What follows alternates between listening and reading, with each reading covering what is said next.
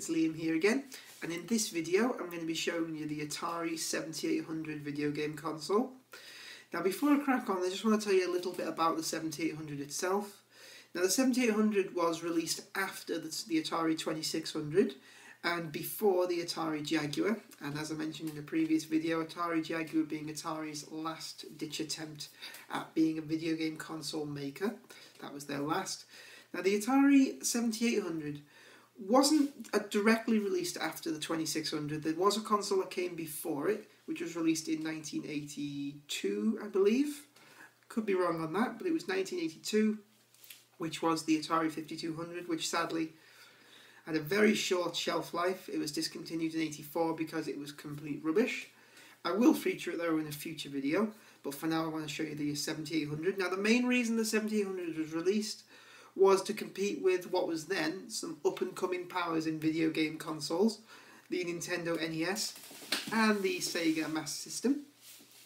Atari did their best obviously to try and compete with the Sega Master System and the Nintendo NES, and although it was a good console, it just wasn't up to the same standards. The graphics just weren't quite as good, although they were better than the 2600, but obviously not as good as the Atari Jaguar. But it just died a death, unfortunately. It lasted for a while, it did reasonably well, but it just wasn't able to compete fully with the Sega Master System and the Nintendo NES. But anyway, enough of the slight bit of history lesson there. I'll show you the console itself now, so here we go. Okay guys, now this is the Atari 7800 console itself, and as you can see, the running theme with all Atari consoles is that they don't seem to want to put dust covers on them. I have no idea what their thinking is about that. Why not put a dust cover on the console? It stops, the games from getting dirty inside and the console's connectors getting dirty. So why they left them off, I don't know. They even left dust covers off all the way up to the Atari Jaguar. But moving on. On the front of the console itself, there's your power button and your pause button. Strangely enough, the pause button is not on the game controller, but it is actually on the system itself. Over here, you've got your select button and your reset button. Again, the select button being on the console itself and not on the controller. Now the controllers I will show you in a moment.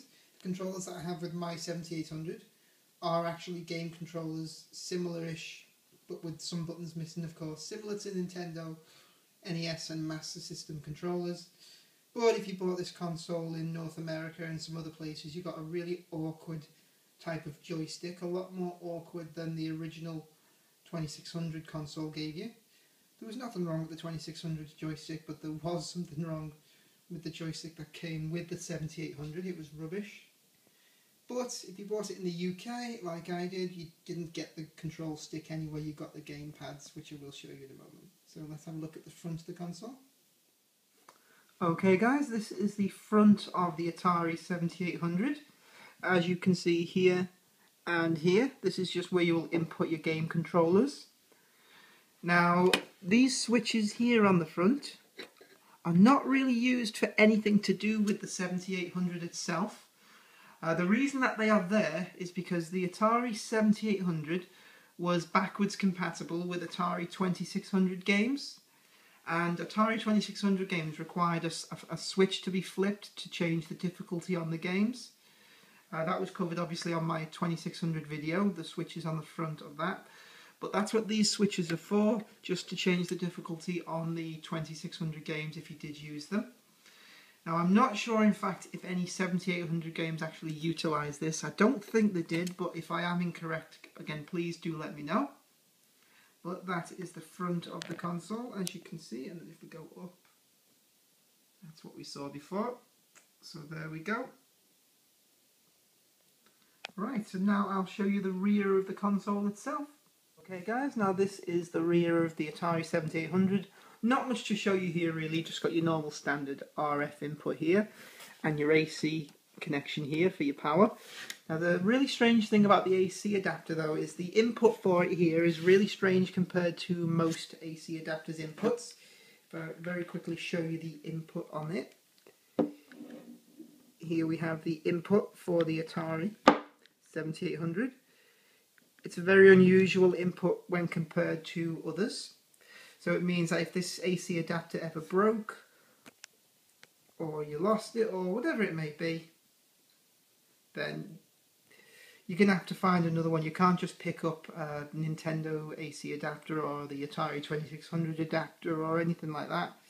I mean, with some retro consoles, you could swap and change the AC adapters and it was fine. The inputs on a lot of them were pretty standard. But this one is just unusual in itself, and you couldn't do that. But there we go, but not too much to show you on the rear of that. So let's get back to the console itself. Okay guys, so that was the rear of the Atari 7800. Now let's move on to the controllers. Very different to the 2600 joystick controllers. Here we are. So now you can see what I mean when I said they were similar-ish to the Nintendo NES controllers. Apart from obviously missing the start and select buttons, which are on the console itself. And here's another one. There's just your RF lead there, but again that's a standard cable. Now the controller itself though, even though it looks very similar to a Nintendo NES controller, have a look at that. See, it's still got a bit of a joystick itself on the controller itself, so it's not just a normal D-pad. It's not incredibly awkward, but just a plain D-pad would have been better. But still, it's better than the controller that you got with the American 7800 and those in other countries as well. I may one day try and get one of the controllers imported just for the sake of having it in the collection, but I've never really felt the need to get the controller itself because these are the normal official controllers that came with this system released over here in the UK. So there we go, that's the controllers themselves. Now I will show you one of the games itself, and you can see how they vary in appearance to the Atari 2600 games. Okay, now the game on the left here, Firefighter, this is an Atari 7800 game, whereas the game on the right here is an Atari 2600 game. Now they're not incredibly different in appearance. There are some slight differences, like this ridge on the bottom of the game, whereas it's just a plain flat back on the Atari 2600 games. The connections themselves are more or less identical. There we go. And they go in the console exactly the same way, just like that. Push it in.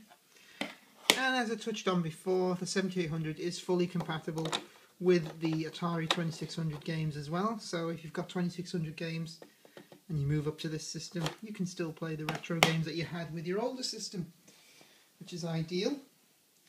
And that's it, not really too much to say on the games. There was obviously an increase in the graphics compared to Atari 2600 games, but they still weren't at the level of Nintendo NES games, which is why the system itself wasn't fully able to compete and eventually died a death. And there we go. I hope you like this review. That's it. Okay guys, that was a very brief review of the Atari 7800. I hope you enjoyed it. If you can get your hands on one of these systems, I definitely recommend it for your collection. It's always worthy to have an Atari system in your collection. Preferably all of them if you can get your hands on them. If you like this video, by all means please support the show by rating the video, commenting, etc. Subscribing is even more ideal. And I'll see you on my next review. Take care. Bye.